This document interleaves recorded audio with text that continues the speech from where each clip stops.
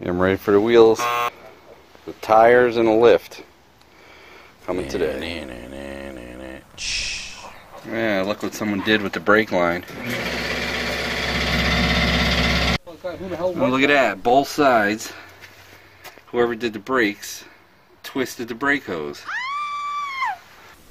Now I got everything apart and out, waiting for FedEx. These will get here between 11 and 2, so I'll be ahead of the game. Prepared. They're a wee bit more aggressive and taller. Got them on there.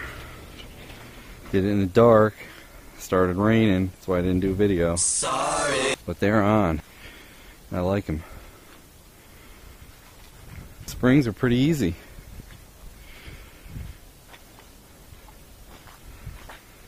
I like it. I like the way the stance is now. Got a lot of clearance, and yes, I did have to cut that. I gotta put the rubber plug back in, but not after I try it out.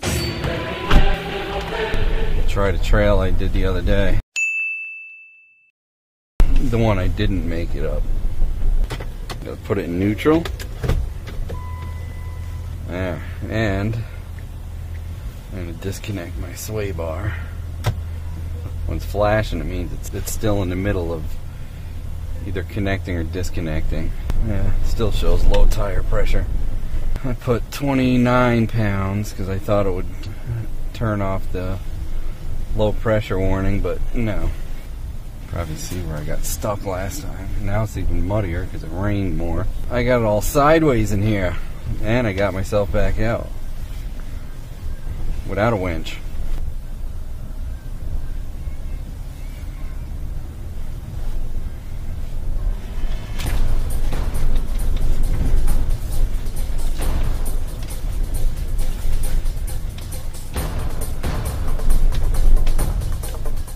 Piece of cake.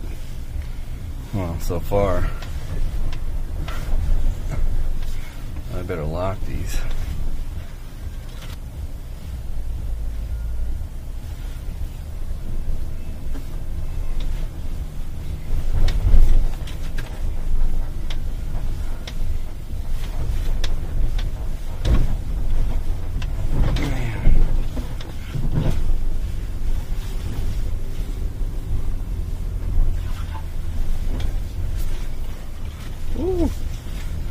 I'm gonna have to cut that baby.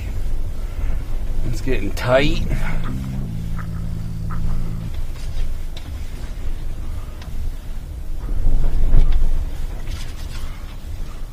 So now I got the sway bar disconnected and front and rear diffs are locked, which I'll need up here.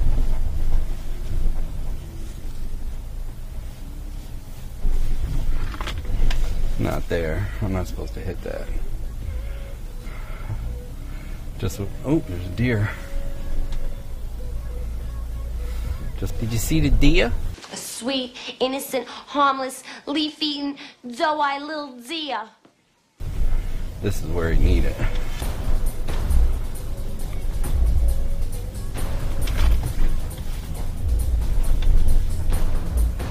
And here.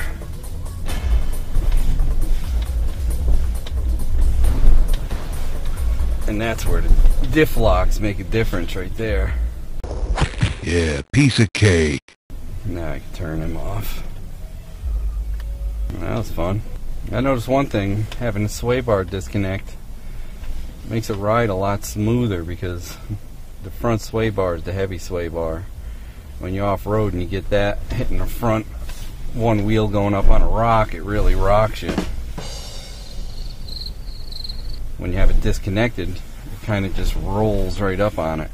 And then the back one's the one that makes you rock. I have to get the programmer so I can program out these tire sensors, or get them so I can lower them down. I can't put the tires any harder because then it'll be riding hard as a rock and it'll wear bad.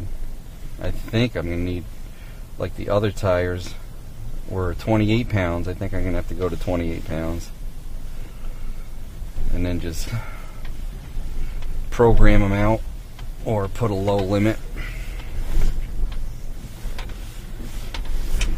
That sway bar should go back in when it kind of evens out the two bars so that spring can push that clutch back over. Gets the mud out of these tires, which probably doesn't have much. Yeah, there's a bit. See it flinging.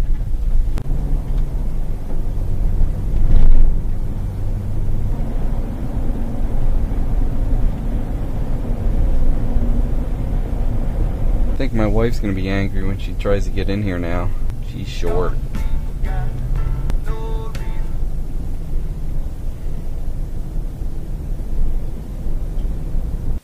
Did I get her muddy? No. Not really.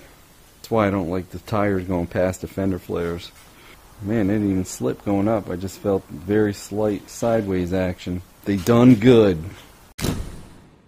The 35-inch Joyroad tires at 184 piece were a pretty good deal. And they work great off-road. They're quiet on-road at high speeds. The springs, they're another good deal. You know, a good solid 3 inches it seemed to lift. On articulation, I didn't rub.